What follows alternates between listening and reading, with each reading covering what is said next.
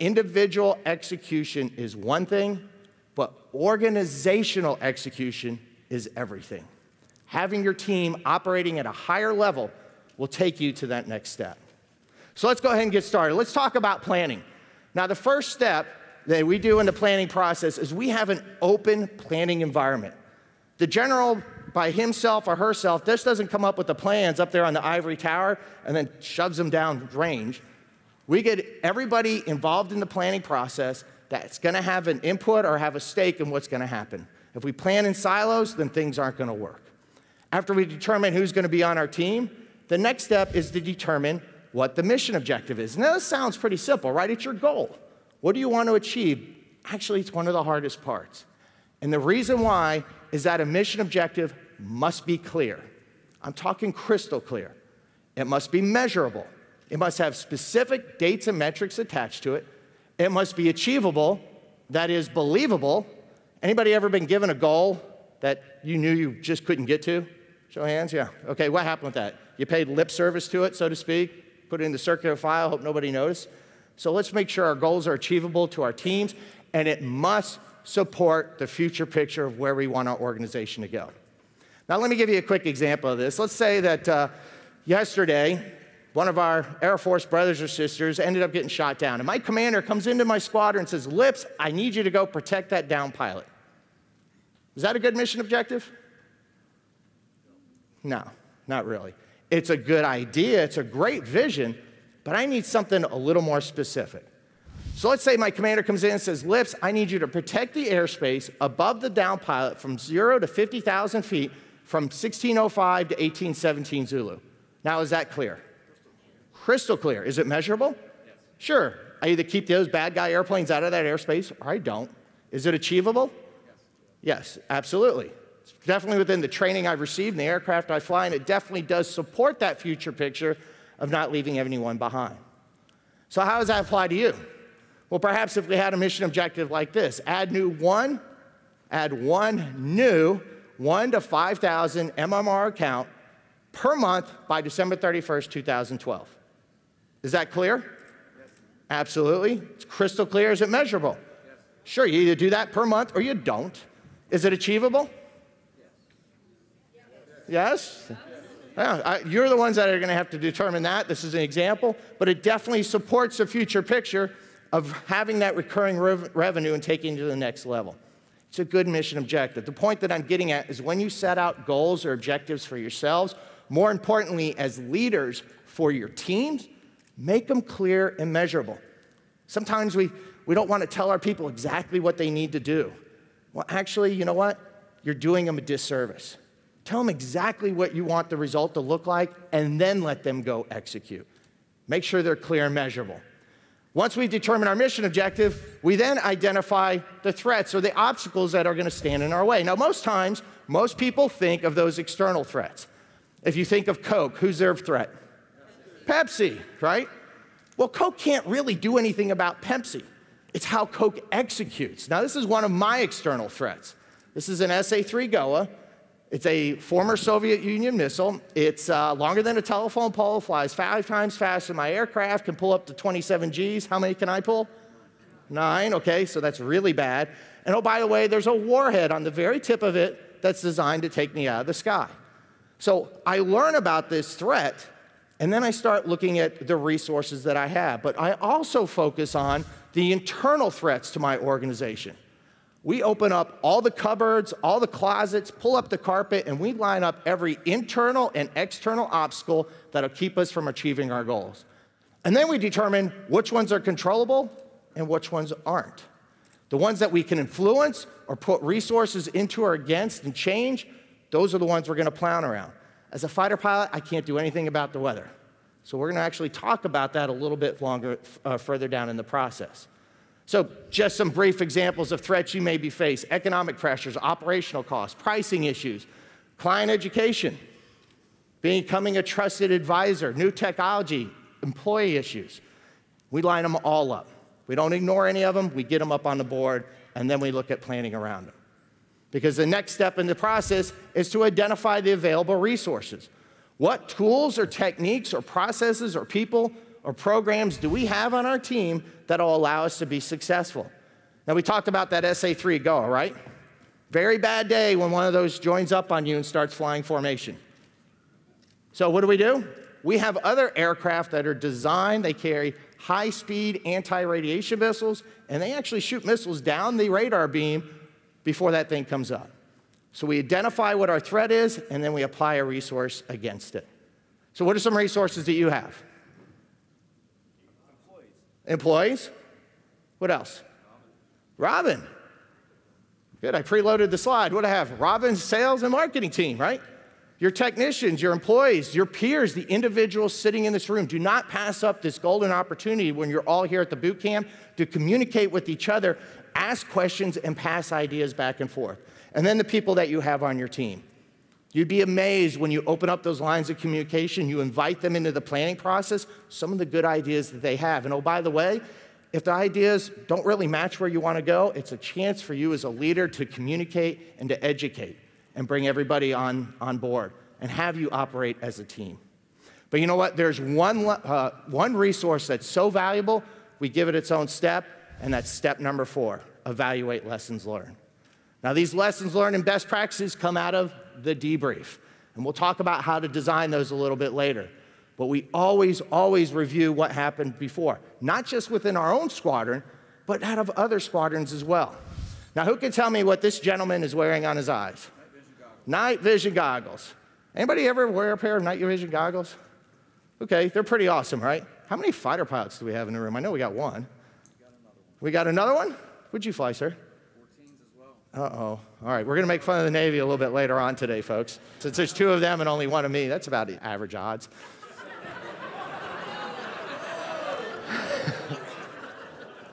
Remember, you are a department of the Navy. All right, I'm going to leave that one alone to be politically correct. He's wearing night vision goggles. Okay, with night vision goggles on, you can see absolutely everything. You would be surprised what you can see. Now, in 2009, I actually fly F-18s. I'm still in the reserves. I fly out of Southern California down to San Diego. Anybody from San Diego, Los Angeles area? We got a couple people. Okay, right over the mountains is what? Desert. Okay, so I'm used to flying in a desert environment. Now, how many people are from Dallas, Texas? Okay, anybody ever been through Dallas, through the airport? For those who've raised their hands, how many deserts are in and around Dallas, Fort Worth area? None. How many big mountains? I'm not talking about the molehills up by Austin, but big mountains. None. Gigantic blowing sandstorms? None. So how do you take a squadron that operates in and around Dallas, Texas, and drop them into an environment where they're flying at night on MVGs in a desert environment, mountainous terrain, blowing sandstorms? Well, what we have is a lesson learned database. And what we did as a unit was that we gathered all the lessons learned from the previous 6 years of all the squadrons that went before us. All the good things they did and all the bad things they did. And we learned from that. So when we arrived on site 12 hours later, we were able to fly combat missions. But we also used it to get overseas because we had to fly 12 F-18s on 5 tankers with 4 other support aircraft from Dallas to Maine to Spain to Sicily and then into Iraq, and we had to do it in 6 days. And we did it flawlessly. And it's not because we're better pilots, and it's not because we had better Marines. It's because we were able to learn what we needed to do based on the experience of others and those who have gone before us. Evaluating lessons learned is critically important. There's no reason to reinvent the wheel or to have to put your finger in the candle to learn that it's hot. In fact, being here at the boot camp and the experience that's being provided in the education is a method of passing on those lessons learned, those best practices. So always incorporate those. And now we actually sit down and we design what we're going to do to reach that mission objective. Who's going to do what by when? First thing we do is we brainstorm. How many people brainstorm? Okay, very good. How many brainstorm as a group, where we bring everybody in the planning and we all brainstorm together? Anybody ever heard the term groupthink?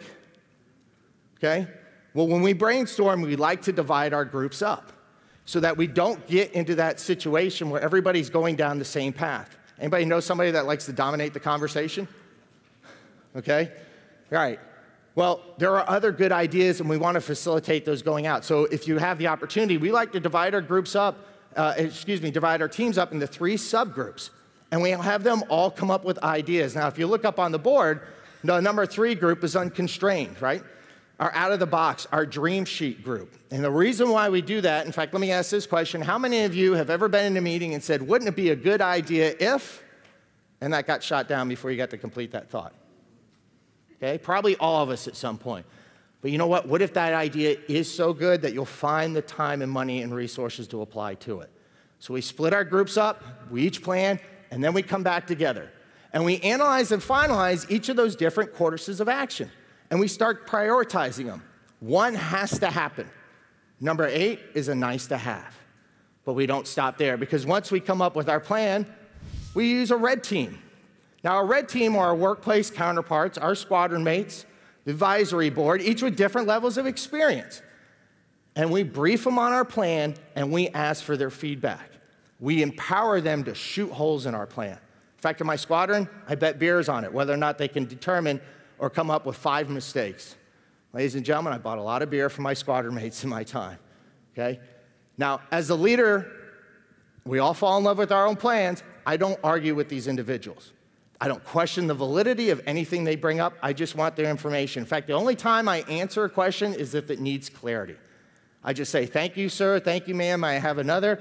I write it down, because they weren't in on the original planning session. So if it's something we considered, great.